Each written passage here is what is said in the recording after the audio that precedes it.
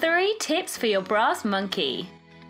I'm going to show you the brass monkey from a shoulder mount entry, but you can go into this one whichever way you like, and the tips will apply to all of them.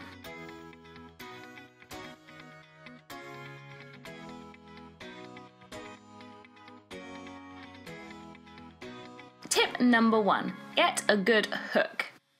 However you get into this one, you want to make sure you have a super solid hook with that inside leg, the leg that's touching the pole.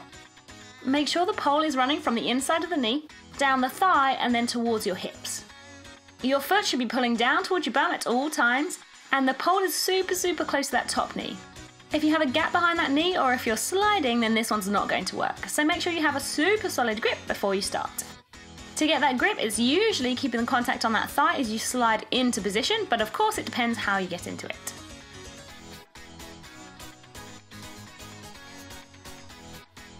Tip number 2, your inside arm. Try to make sure that your inside arm is away from the pole as you come into this brass monkey position. The more you use the inside of the armpit to grip onto the pole, the less likely you're going to want to take it off.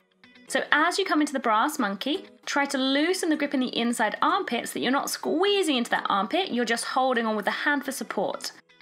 That should hopefully make it easier to be able to take that bottom arm off of the pole. Tip number 3, know your exits. The brass monkey is actually a really quick move to get out of, so if you're confident getting out of the move, then trying the move will feel much easier. As I'm coming from a shoulder mount, I'm nice and high up the pole. So I come into a flag grip to bring myself down, so my inside hand is squeezing in the armpit, and my outside hand is nice and low pushing down. So if you're trying this one up high, make sure you're comfortable in that flag grip so that you know you can get off the pole. If you're trying your brass monkey from a flag, you'll be much lower, so you might not be able to come down in a flag grip, you might end up coming down through a handstand.